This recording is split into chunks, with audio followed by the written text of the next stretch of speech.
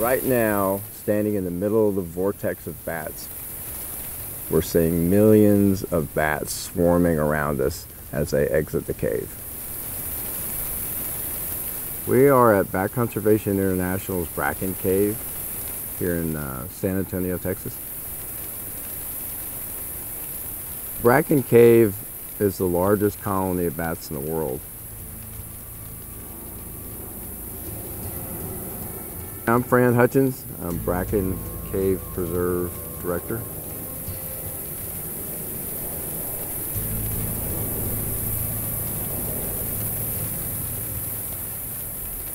Well, standing at the mouth of the cave, first you have the heat from the cave. The cave is 102 to 104 degrees on the inside. It's like a giant incubator.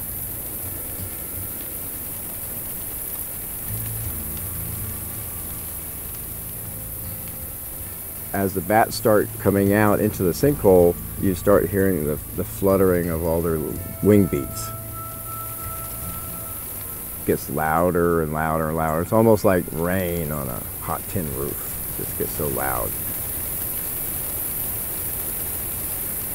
Well, we're seeing millions of bats. So the colony size is somewhere in the neighborhood of 15 to 20 million Mexican free-tailed bats.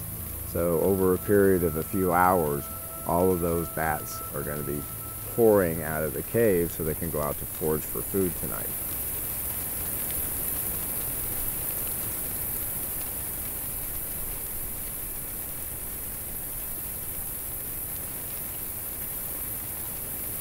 You're just basically seeing that continuous stream of bats as they leave the cave.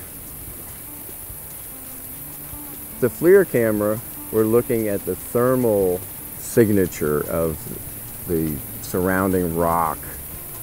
So when we look into the back of the cave, we can see some little white and some yellow, and that's 102 to 104 degrees. We get closer to the mouth of the cave, and it's in the 90s. So it allows us to be able to see temperature difference between the rock surfaces and the bats, so that you can see the bats swirling in front of that because they're cooler. Their body temperature is around 98 degrees, so they're cooler than the rock. And it's so hot in the cave because of all the bats. You have, 20 million bats that are at 98 some degrees body temperature, plus over 75 feet of guano that's accumulating, and it's decomposing and generating a lot of heat. The FLIR cameras allow us to see those different heat signatures. We're standing up on top of the rim of the sinkhole, looking down into the sinkhole that's about 100 feet below us. What we're seeing is the vortex of bats as they spiral up to get treetop level so they can get away from the cave. Once they get up to treetop level, now we're seeing them just basically river of bats over our head as they fly away from us.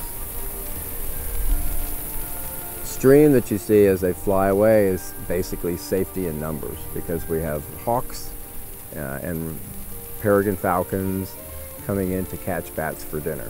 So it's like schooling fish. So that river of bats is staying tightly together, so there's protection from flying predators or raptors that are after them.